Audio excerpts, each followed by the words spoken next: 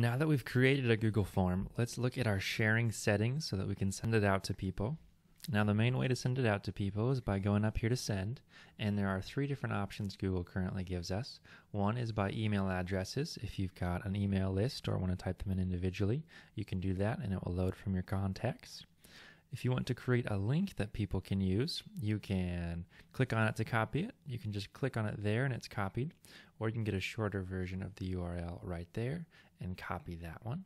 Or if you have a website, you can embed it on there and even have a little bit of say on how large it shows up in your website. So those are the main ways to do that. This box is really important. It's in 2 spots. It's here, or it's under our settings here. And it's the first setting in both places. If you want to know which person gives each response, you need to put in something such as this: please list your name. Or if you want to require them to put in their email address, under settings, it's the first response, first option right there. Or under that send option, you can click it right there as well. And what that shows for people, if we click preview, we can take a look. It means that they are going to have to put in their email address. So let's go ahead and save this.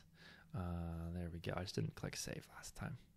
So if we refresh this page, now it starts with requiring them to put their email address in. That little asterisk right there is for required. And I guess we could keep the name as well, because some people's email addresses are a little difficult to understand.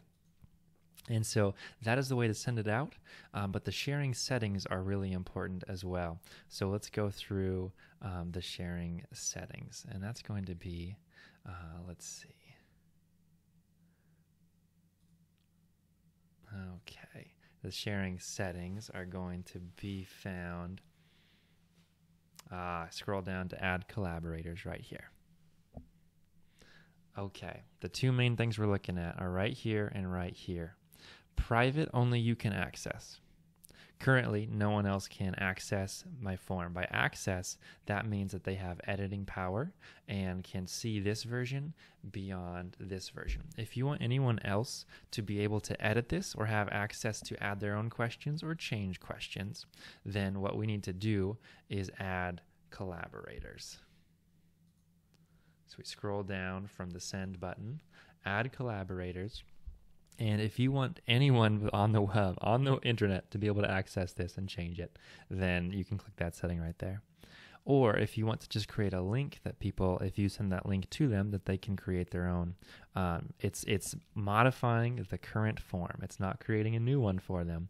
They would have access to your answers and the ability to delete or create their own questions. So be very careful with that. So if you just want to keep it so that only you have it on off. Otherwise, you could send it to a few trusted people there. And if you do, they have edit privileges. Then if you want, this button is really helpful. If you want the people you send it to not have the ability to add new people, I mean, if you send off a link, there's nothing that stops them from sending off the link as well to other people. And so this little button does prevent that, so that the people you share it with cannot add new people. So that's a little trick that's really helpful for that. Hopefully this gives you an idea of how you can keep it private or share it to just the people you want to, and not let everyone in the world change your Google form and access its responses.